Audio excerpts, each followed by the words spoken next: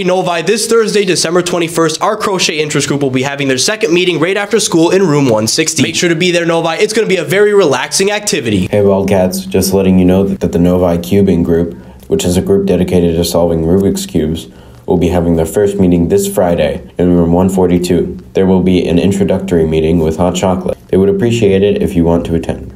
Novi Wrestling recently went against Howell and Salem on Wednesday, December 20th, with Novi beating Salem 45-27. Great job, Wildcats.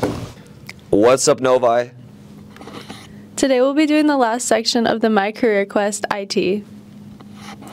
Production, games, and so much more. Let's get right into it. And there's a bunch of things going on here. We have cars, we have games, we have production for movies, all of these things that you all know and love. Let's get into it. I'm curious how someone gets into something like what you're doing while we're in this, whole job fair kind of thing. You know what? I started as a contract guy. I made a couple videos for them that they liked, and they moved me up. This is Jessie Fiddler from Detroit PBS. What are we looking at here? There's a lot of really nice equipment behind this. Yeah, so this is an example of what it looks like when we go out into the field and get content. So what kind of people are you looking for at this event in particular? Yeah, we're looking for anybody who's interested in television production. We have everything from audio engineers, technicians, producers, anybody who has a passion for creating content. We're AOE Esports. We're a local esports organization out of Troy, Michigan. And we basically are looking to bring organized high school esports to the Southeast Michigan area. Okay, and how is this like something that could be a profession for some, would you say? Sure, so a lot of kids right now, I don't think realize just how big esports is becoming. They see it online, on Twitch, on YouTube, whatever, and they see the pros, but they don't see a lot of what goes on around them. So collegiate esports is growing. I'm actually a collegiate esports head coach myself at Cleary in Howell. And we bring in kids who are passionate about video games, passionate about esports, and they want to do stuff and have jobs in that field. And it's growing. There's so much more than just playing the video games. There's all the marketing, advertising, the social media, the digital online management, all that stuff that goes into it, as well as the broadcasting, learning how to do this kind of stuff, behind the scenes technical production. There are tons of job opportunities that are in the esports field that aren't necessarily just playing. And so we want to get kids, into the environment and show them what exists out there. So what is this company and what is this for? What are we doing here? Okay, well the company is actually FACT, but we work for Oakland Police Academy. And at the Police Academy we have Right there. One's the driver, one's the passenger. we have the advantage of having a driving simulator where we can replicate several different scenarios and teaching people to use good judgment and decision making in their driving. So to a student that's maybe thinking about coming next year, if this happens again, what's your message to them? I really would encourage as many students that have, as many students as can should come, because quite frankly, this opens up the door to so many future opportunities, and you just don't even know what. I talked to a student or a person here that met a student last year, not from Novi, that ended up getting an internship in the next summer, and now they're working for the company. And so you meet people, you network a little bit, you learn about something that you may not have known. I would highly recommend that any student get out to it. It's an awesome event. And there you have it, Novi. That concludes our last segment of the My Career Quest.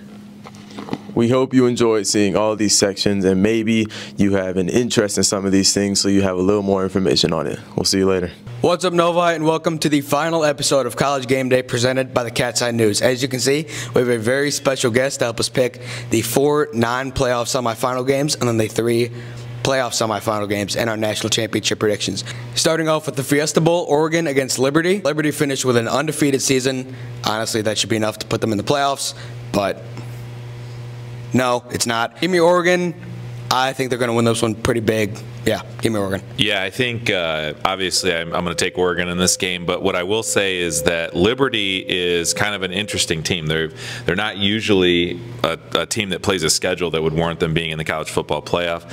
I will say that their offense is super unique, probably the most unique offense in the country if you've ever had a chance to kind of see that. But, you know, Bo Nix, Oregon, great team. Definitely taking Oregon on this one. I agree. I don't think this one's going to be particularly close. Oregon winning or being a great team in the Pac-12 is going to be too much for Liberty to handle. Liberty went undefeated this season and had a great year. With that being said, Oregon's offense is just too dynamic, and they're just too deep. Give me Oregon in this one. The next game we have is Florida State versus Georgia in the Orange Bowl. Without Jordan Travis, they were not a top 4 team in the country, and Georgia, I still think, is a top 4 team in the country. So give me the Bulldogs in this one. Yeah, I know there's going to be a lot of emotion from Florida State, you know, feeling like they were snubbed from getting into the playoff. No Jordan Travis is a real big problem for them. I just don't see them being able to overtake the Bulldogs. Bulldogs aren't as dominant as they used to be. Maybe they're traditional Georgia teams, but I'm definitely going to take Georgia in this one. Yeah, we definitely got snubbed. It's just super disappointing to see the committee make the incredibly wrong decision. Doesn't matter if Florida State lost Jordan Travis. They still deserve to be in that top 4 team. Give me Brock Glenn and the Seminoles to shove it up Boo Corrigan's and give me the Seminoles on this one. Obviously, a lot of people question the decision to keep Florida State out of the playoff. With that being said, Georgia's third stringers are probably more talented than Florida State's starters, so give me Georgia big in this one. Next game we have is Ohio State versus Missouri in the Cotton Bowl. I think this is going to be shape up to be a great game, but Missouri's been rolling recently, and I don't know who's going to play from Ohio State. They're not playing Marvin Harrison Jr., which is obviously their best player. So I'm going to take the Tigers in this one. Yeah, I think a really interesting point on Marvin Harrison Jr., probably the most incredible player in the country. I do think that you know, this is going to be a tight one without some of the key players for Ohio State. I think Missouri's got a shot. I'm going to take a flyer on Missouri as well. Yeah, like Berlin and Mr. Micah just said, no Marvin Harrison's going to be big for the Buckeyes. Also, what's going to be big for the Buckeyes is their greatest quarterback in franchise history.